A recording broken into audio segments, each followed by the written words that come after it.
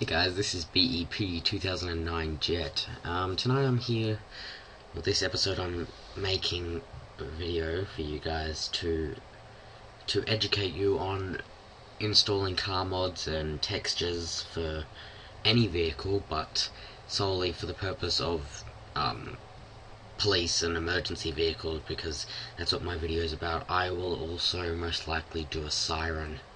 We'll just open up this folder. Today we'll be installing a Ford Taurus, however you wish to pronounce it. First thing I'd like to say is you need Spark IV. I will put a link for that in the description. If you have administrator privileges, then I want you to right click on it and run it as an administrator. If not, see if you can borrow it from someone, and I don't know, I used to run it without administrator privileges, so you can do it, but they suggest administrator. Once it's open, select browse. You then scroll down to your car. You scroll down to models. Once you're in models, you select CDI images. Now you've got to make sure it's CDI images and not textures. Then you select vehicles.img. Now this will load all of the vehicles that you want. Now we're going to be replacing police, just the original police car. And oops, sorry, I went past it. Police WTD. Now, first thing you should do, I should have actually done this before I started filming. Okay, see, it's stuck, it's put on FBI. If I were to select,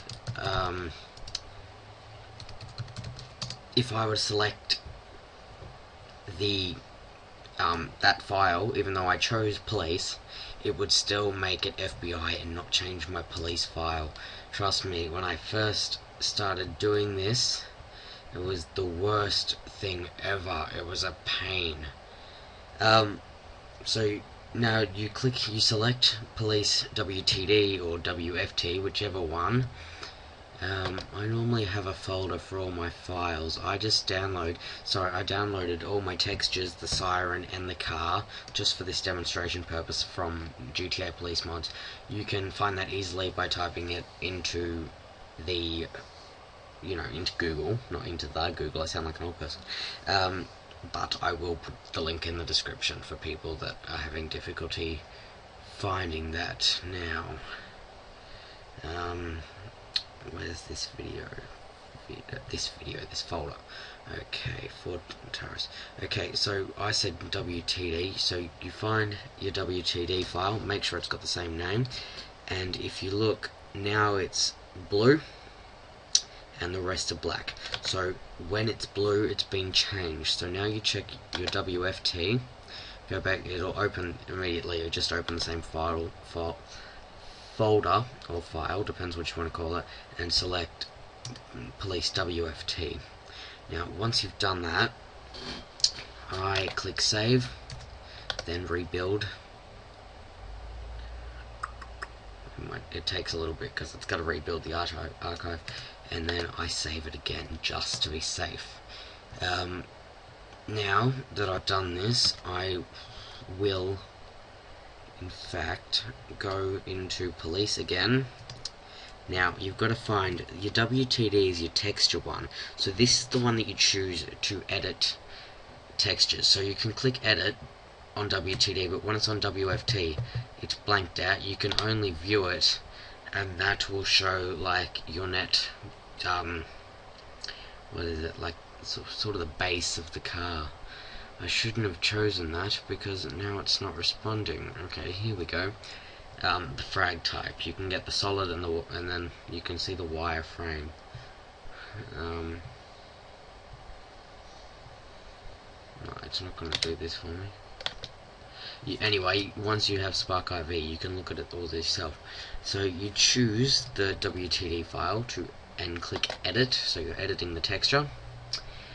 Now they are called different things, like you go down and you see police sign 2, there's police sign 1, police sign 4, and police sign 3. There's only normally 4 files, so that's normally all you have to select. Now I don't know where it is. That's 1, 2, 1, 2, 3, 4. Okay, well I'm going to do 1 first. Now you select police sign 1, or it may be called just paint job if there's 1, depends on what they're called. You go into your folder with your textures and you select the texture that you want. So in this case I'm choosing the California Highway Patrol texture. So you do this for each and every why does it do that? You do this for every police texture.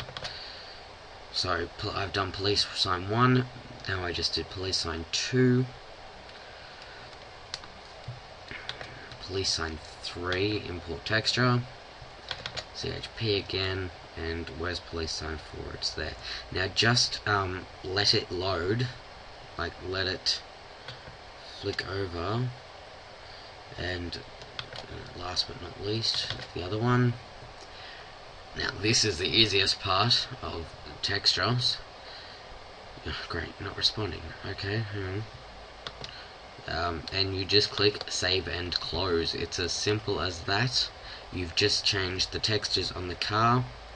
Now you click save, same as you did when same as you did when the model was there. Save, rebuild, save. Now you can close that, and this is where I've got to remember if I can do this or not. Okay, so for sirens, we have a siren that's also on Grand Theft Auto, GTA Police mods.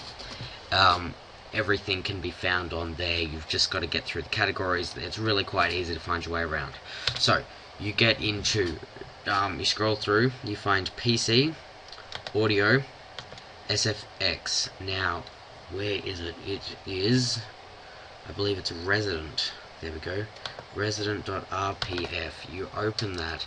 File you would read only. Would you like to make it writable? Yes, you would like to make it writable. Just never said that to me. So you select resident and horns IVAUD.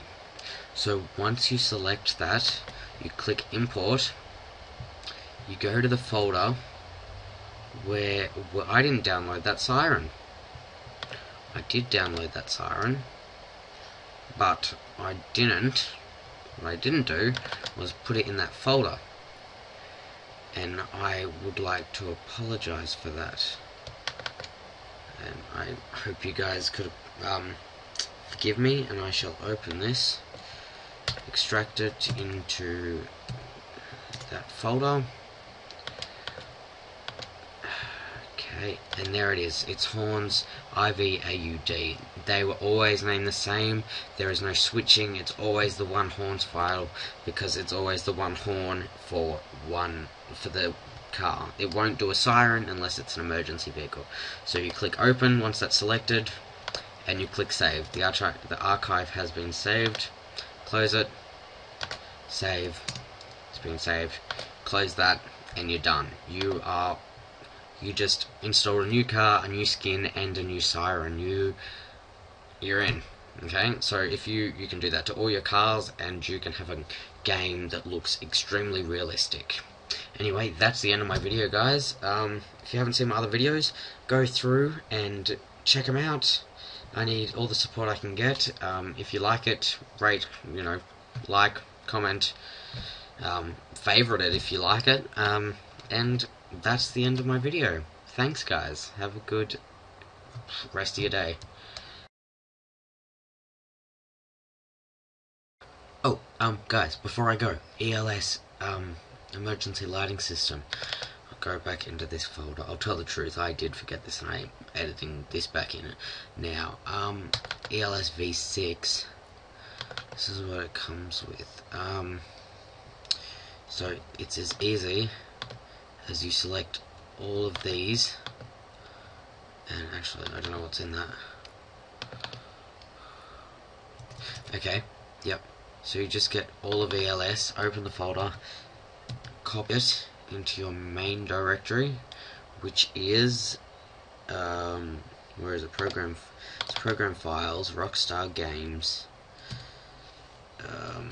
Grand Theft Auto 4, and then it's just in there. That's the main. So you just copy it into there, and I override it, and then